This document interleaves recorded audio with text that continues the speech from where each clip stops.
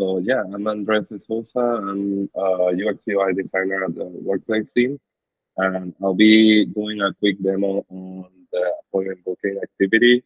Um, Now the prototype is now taking consideration cancellation window for users that want to cancel a booking.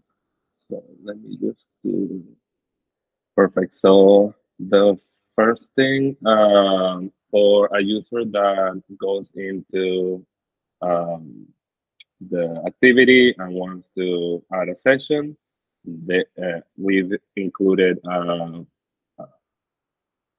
section here.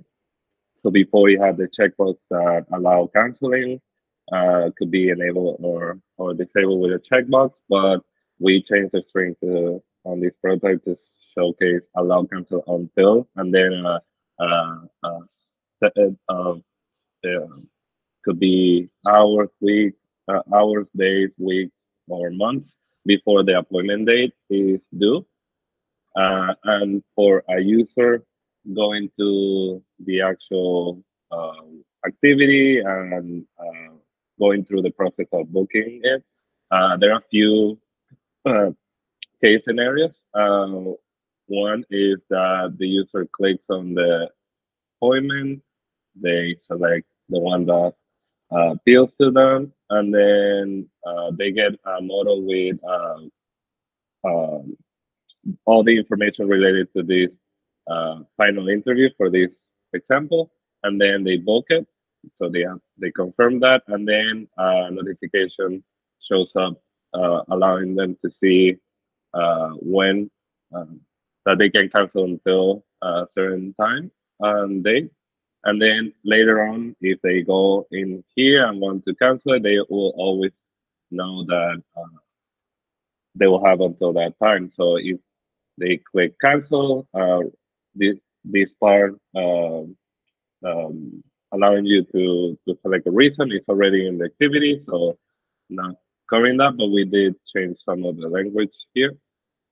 So after confirming the cancellation, they get also confirmation that the appointment was canceled. If um, appointment was booked already and the date already passed, they will click on it and then the button will be disabled. They will get this string saying that booking cancellations are now closed, so they won't be able to cancel it.